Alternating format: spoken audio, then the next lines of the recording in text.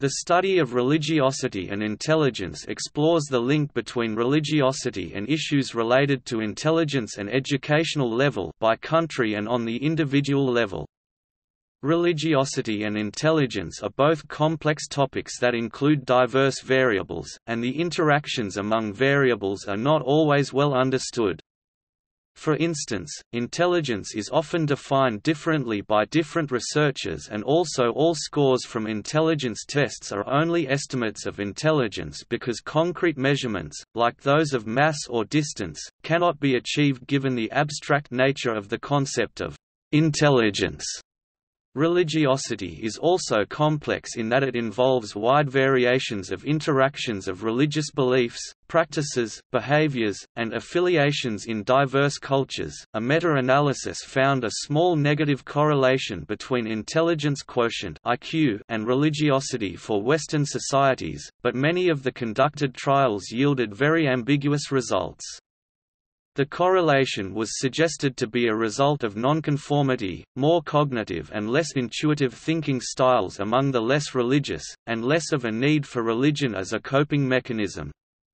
Some studies have shown a correlation between national average IQ and levels of atheism in society, although others have questioned whether any correlations are due to a complex range of social, economic, educational and historical factors, which interact with religion and IQ in different ways.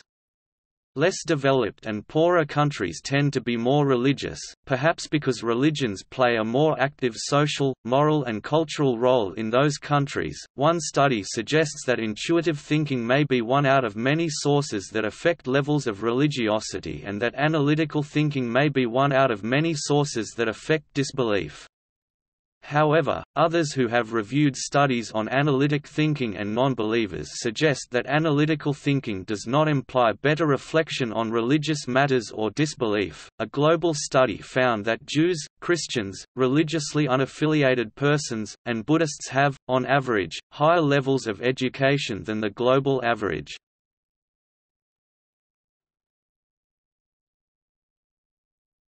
Topic: Definitions and issues.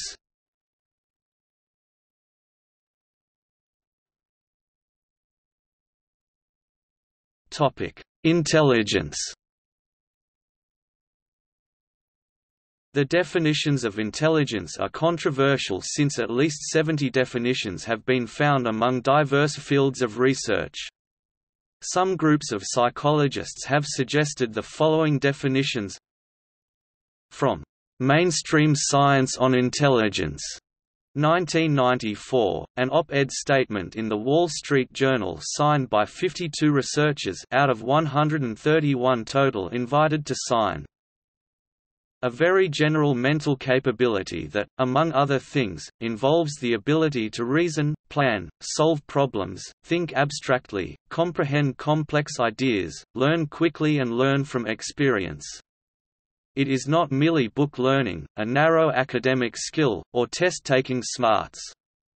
Rather, it reflects a broader and deeper capability for comprehending our surroundings, catching on, making sense of things, or figuring out what to do. From Intelligence, Knowns and Unknowns, 1995, a report published by the Board of Scientific Affairs of the American Psychological Association. Individuals differ from one another in their ability to understand complex ideas, to adapt effectively to the environment, to learn from experience, to engage in various forms of reasoning, to overcome obstacles by taking thought. Although these individual differences can be substantial, they are never entirely consistent. A given person's intellectual performance will vary on different occasions, in different domains, as judged by different criteria. Concepts of intelligence are attempts to clarify and organize this complex set of phenomena. Although considerable clarity has been achieved in some areas, no such conceptualization has yet answered all the important questions, and none commands universal assent. Indeed, when 24 prominent theorists were recently asked to define intelligence, they gave 24, somewhat different, definitions.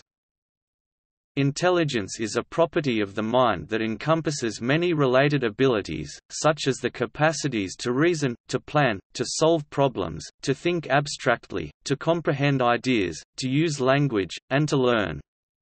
There are several ways to more specifically define intelligence. In some cases, intelligence may include traits such as creativity, personality, character, knowledge, or wisdom.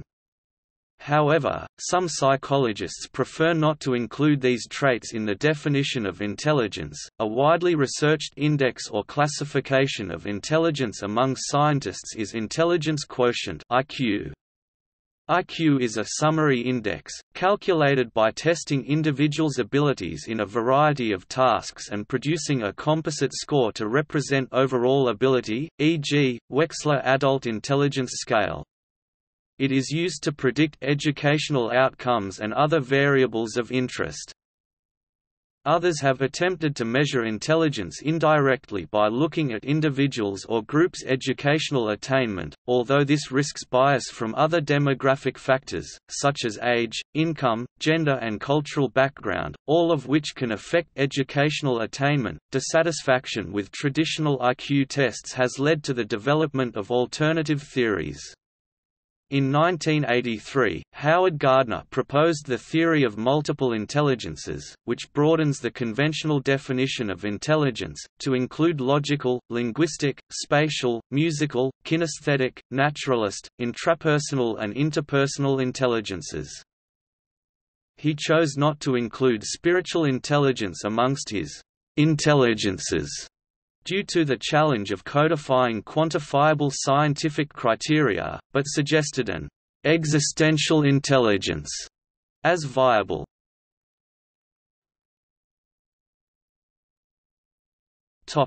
Religiosity. The term religiosity refers to degrees of religious behavior, belief, or spirituality. The measurement of religiosity is hampered by the difficulties involved in defining what is meant by the term. Numerous studies have explored the different components of religiosity, with most finding some distinction between religious beliefs, doctrine, religious practice, and spirituality.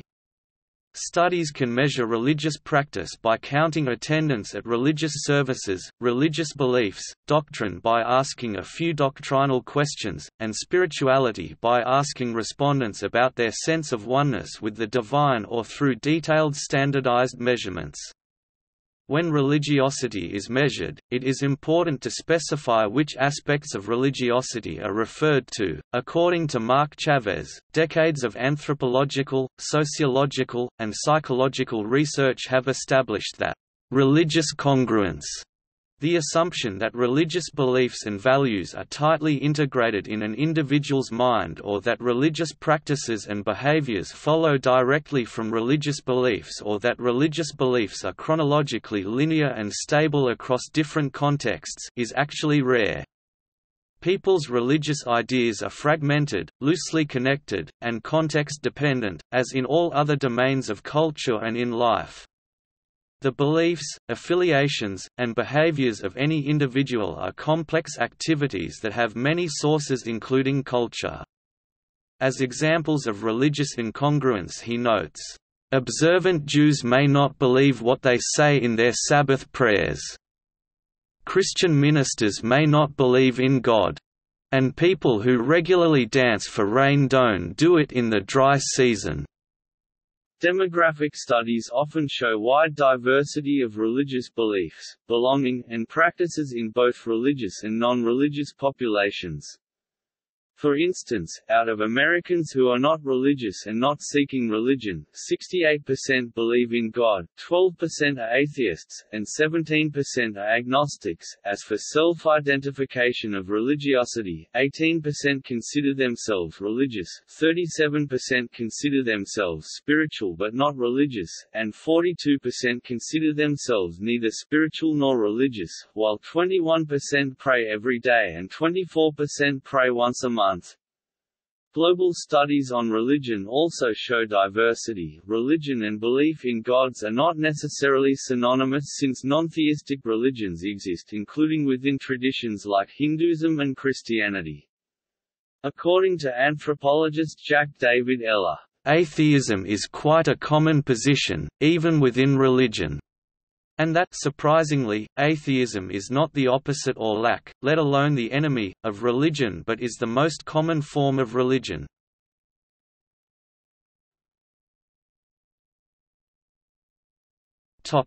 Studies comparing religious belief and IQ.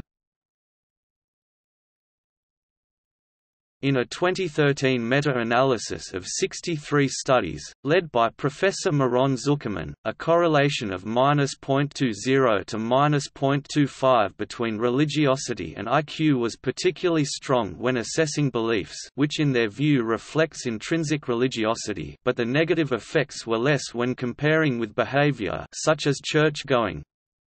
They note limitations on this since viewing intrinsic religiosity as being about religious beliefs represents American Protestantism more than Judaism or Catholicism, both of which see behavior as just as important as religious beliefs.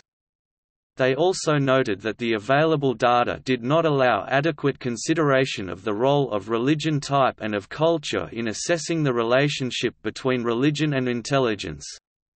Most of the studies reviewed were American and 87% of participants in those studies were from the United States, Canada, and the United Kingdom. They noted, "Clearly, the present results are limited to Western societies." The meta-analysis discussed three possible explanations. First, intelligent people are less likely to conform and, thus, are more likely to resist religious dogma. However, this theory was contradicted in mostly atheist societies such as the Scandinavian populations, where the religiosity-IQ relationship still existed. Second, intelligent people tend to adopt an analytic as opposed to intuitive thinking style, which has been shown to undermine religious beliefs. Third, intelligent people may have less need for religious beliefs and practices, as some of the functions of religiosity can be given by intelligence instead. Such functions include the presentation of a sense that the world is orderly and predictable, a sense of personal control and self-regulation, and a sense of enhancing self-esteem and belongingness. However, a 2016 reanalysis of the Zuckerman et al. Study found that the negative intelligence religiosity associations were weaker and less generalizable across time, space, samples, measures, and levels of analysis, but still robust. For example, the negative intelligence religiosity association was insignificant with samples using men, pre-college participants, and taking into account grade point average. When other variables like education and quality of human conditions were taken into account, positive relation between IQ and disbelief in God was reduced. According to Dutton and van der Linden, the reanalysis had controls that were too strict, life quality index and proximity of countries, and also some of the samples used problematic proxies of religiosity, which took away from the variance in the correlations. As such, the reduction of significance in the negative correlation likely reflected a sample anomaly. They also did observe that the weak but significant correlation of -0.20 on intelligence and religiosity from the Zuckerman study was also found when comparing intelligence with other variables like education and income. Researcher Helmut Nyborg and Richard Lynn, emeritus professor of psychology at the University of Ulster, compared belief in God and IQs, using data from a U.S. study of 6,825 adolescents. The authors found that the average IQ of atheists was 6 points higher than the average IQ of non-atheists. The authors also investigated the link between belief in a god and average national IQs in 137 countries. The authors reported a correlation of 0.60 between atheism rates and level of intelligence, which was determined to be highly statistically significant. It should be noted that belief in a god is not identical to religiosity. Some nations have high proportions of people who do not believe in a god, but who may nevertheless be highly religious, following non-theistic belief systems such as Buddhism or Taoism. The Lin et al. Paper findings were discussed by Professor Gordon Lynch, from London's Birkbeck College, who expressed concern that the study failed to take into account a complex range of social, economic and historical factors, each of which has been shown to interact with religion and IQ in different ways.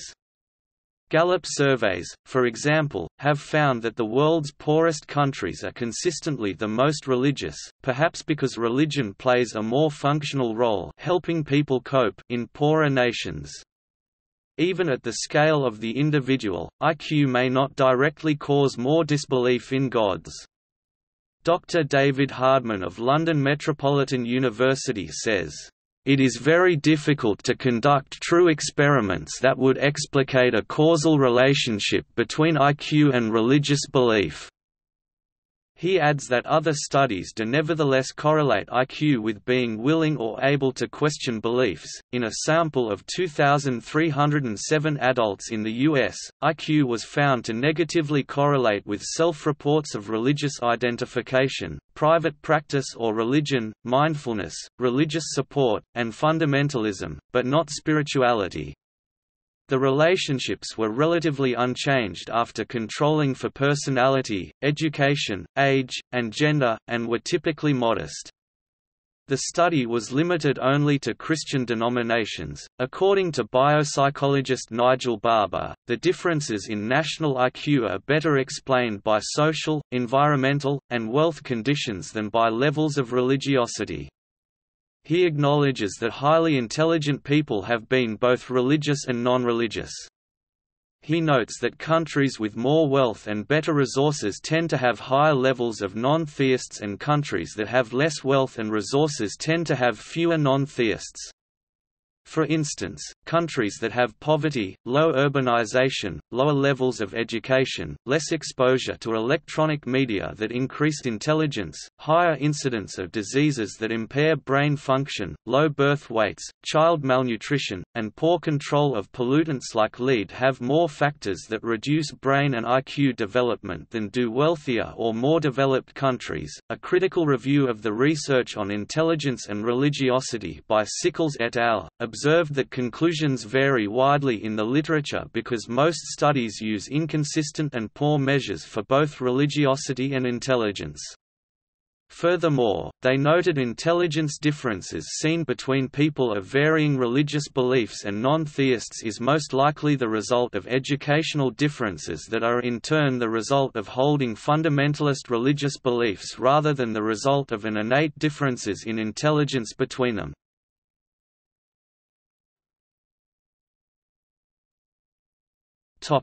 Studies examining theistic and atheistic cognitive style. The idea that analytical thinking makes one less likely to be religious is an idea supported by some studies on this issue. Harvard researchers found evidence suggesting that all religious beliefs become more confident when participants are thinking intuitively. Atheists and theists each become more convinced. Thus reflective thinking generally tends to create more qualified, doubted belief. The study found that participants who tended to think more reflectively were less likely to believe in a god. Reflective thinking was further correlated with greater changes in beliefs since childhood. These changes were towards atheism for the most reflective participants, and towards greater belief in a god for the most intuitive thinkers. The study controlled for personality differences and cognitive ability, suggesting the differences were due to thinking styles, not simply IQ or raw cognitive ability. An experiment in the study found that participants moved towards greater belief in a god after writing essays about how intuition yielded a right answer or reflection yielded a wrong answer, and conversely, towards atheism if primed to think about either a failure of intuition or success of reflection. The authors say it is all evidence that a relevant factor in religious belief is thinking style. The authors add that, even if intuitive thinking tends to increase belief in a god, It does not follow that reliance on intuition is always irrational or unjustified. A study by Gervais and Narenzayan reached similar conclusions that intuitive thinking tended to increase intrinsic religiosity, intuitive religious belief and belief in supernatural entities. They also added a causative element, finding that subtly triggering analytic thinking can increase religious disbelief. They concluded that, combined, these studies indicate that analytic processing is one factor, presumably among several, that promotes religious disbelief. While these studies linked religious disbelief to analytical rather than intuitive thinking, they urged caution in the interpretation of these results, noting that they were not judging the relative merits of analytic and intuitive thinking in promoting optimal decision-making, or the merits or validity of religiosity as a whole. A 2017 study re-analyzed the relationship between intuitive and analytical thinking and its correlation with supernatural belief among three measurements: pilgrimage setting, supernatural attribution, brain stimulation, and found no significant correlation. Reviewing psychological studies on atheists, Miguel Ferriers noted that studies concluding that analytical thinking leads to lower religious belief do not imply that atheists are more conscious or reflective of their own beliefs, or that atheism is the outcome of a conscious refutation of previously held religious beliefs. Since they too have variant beliefs such as in conspiracy theories of the naturalistic variety. He notes that studies on deconversion indicate that a greater proportion of people who leave religion do so for motivational rather than rational reasons, and the majority of deconversions occur in adolescence and young adulthood when one is emotionally volatile. Furthermore, he notes that atheists are indistinguishable from New Age individuals or Gnostics since there are commonalities such as being individualistic, non-conformist, liberal, and valuing hedonism and sensation. Concerning the cognitive science studies on atheists, Jonathan Landman notes that there are implicit and explicit beliefs which vary among individuals.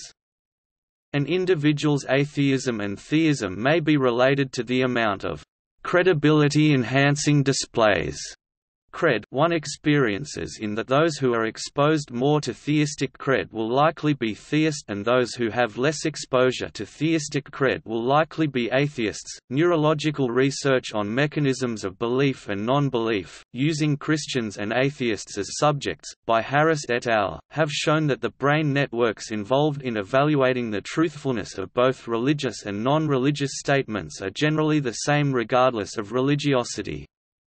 However, the activity within these networks differed across the religiosity of statements, with the religious statements activating the insular and anterior cingulate cortex to a greater degree, and the non-religious statements activating hippocampal and superior frontal regions to a greater degree. The areas associated with religious statements are generally associated with salient emotional processing, while areas associated with non-religious statements are generally associated with memory. The association between the salience network and religious statements is congruent with the cognitive theory proposed by Boyer that the implausibility of religious propositions are offset by their salience. The same neural networks were active in both Christians and atheists even when dealing with blasphemous statements to each other's worldviews. Furthermore, it supports the idea that intuition and reason are not two separate and segregated activities but are intertwined in both theists and atheists.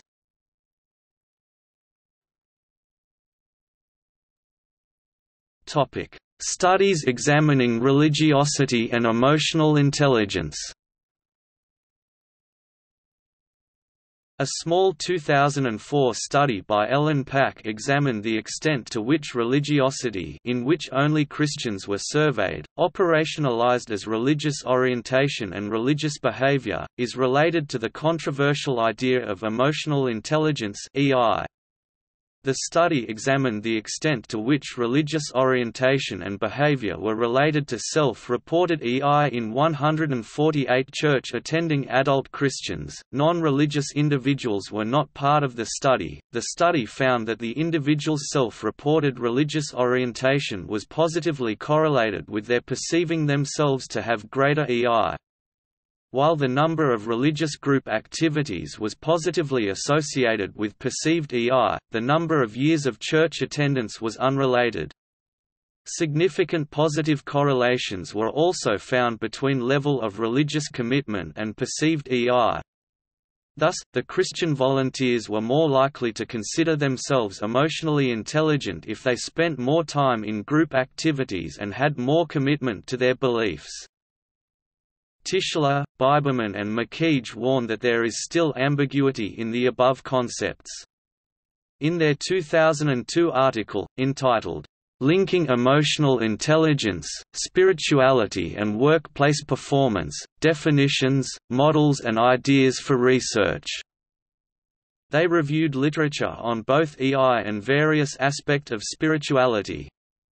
They found that both EI and spirituality appear to lead to similar attitudes, behaviors and skills, and that there often seems to be confusion, intersection and linking between the two constructs. Recently, Lowicky and Zajankovsky investigated the potential associations between various aspects of religious belief and ability and trait EI. In their first study they found that ability EI was positively correlated with general level of belief in God or a higher power.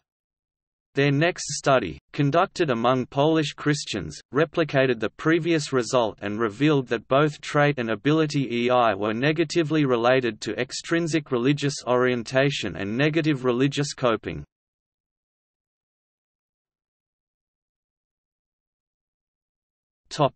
Studies exploring religiosity and educational attainment.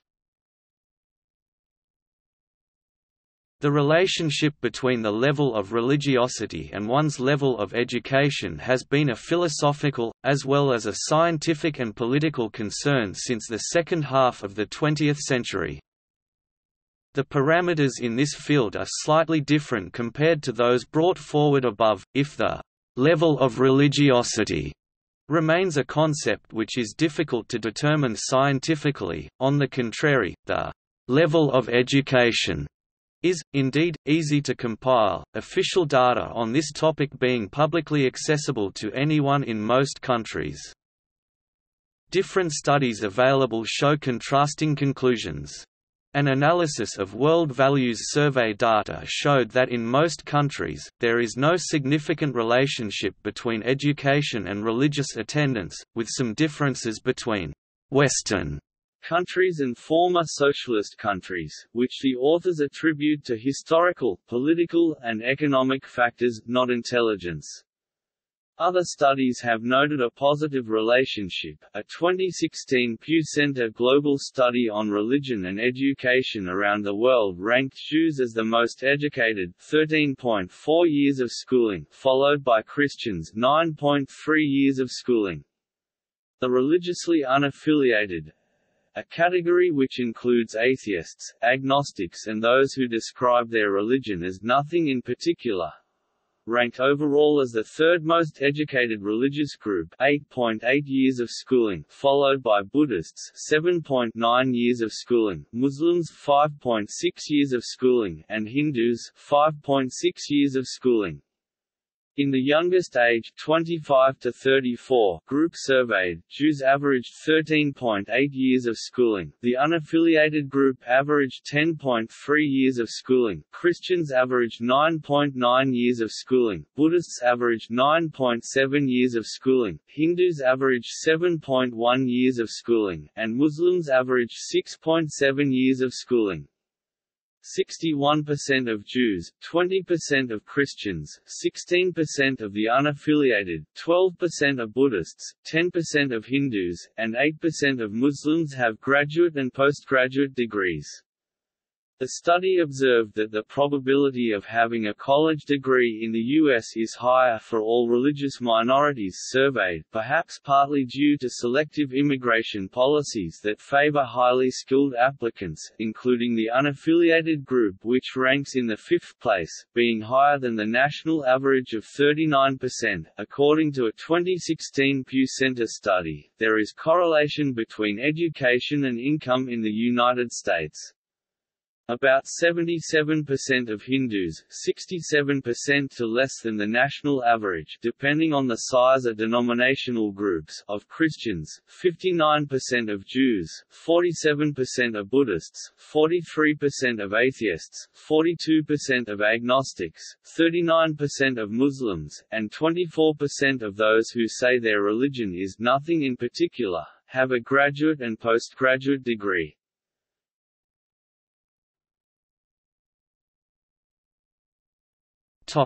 Factors that influence IQ. Environmental and genetic factors play a role in determining IQ. Their relative importance has been the subject of much research and debate.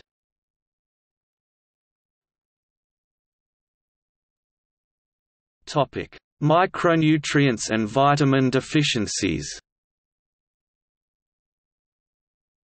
Micronutrient deficiencies, e.g. in iodine and iron, influence the development of intelligence and remain a problem in the developing world.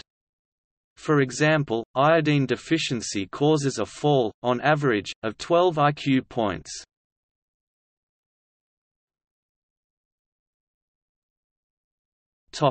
Heritability. Heritability is defined as the proportion of variance in a trait which is attributable to genotype within a defined population in a specific environment. A number of points must be considered when interpreting heritability. The general figure for the heritability of IQ, according to an authoritative American Psychological Association report, is 0.45 for children, and rises to around 0.75 for late adolescents and adults. It may seem reasonable to expect genetic influences on traits like IQ to become less important as one gains experiences with age. However, the opposite also could occur. Heritability measures in infancy are as low as 0.2, around 0.4 in middle childhood, and as high as 0.8 in adulthood. One proposed explanation is that people with different genes tend to reinforce the effects of those genes, for example by seeking out different environments.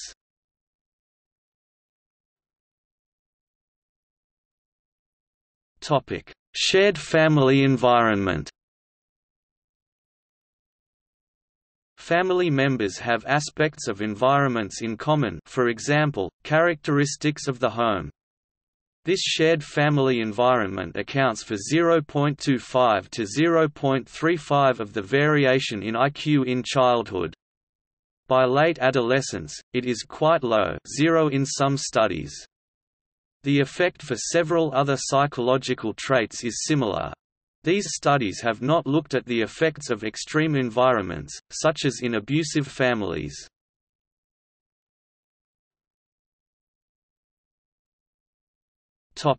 Gene-environment interaction.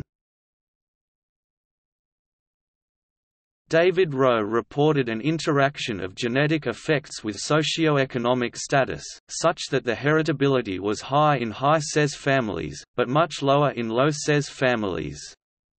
In the US, this has been replicated in infants, children, adolescents, and adults. Outside the US, studies show no link between heritability and SES.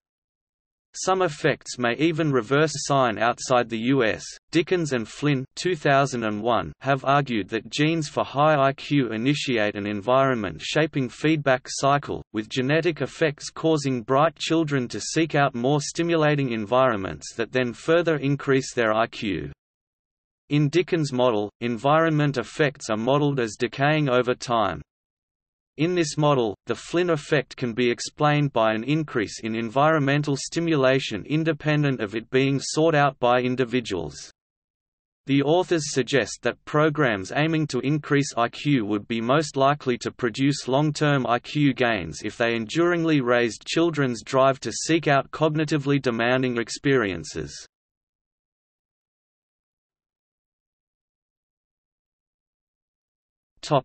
See also: Outline of human intelligence, Psychology of religion, Relationship between religion and science.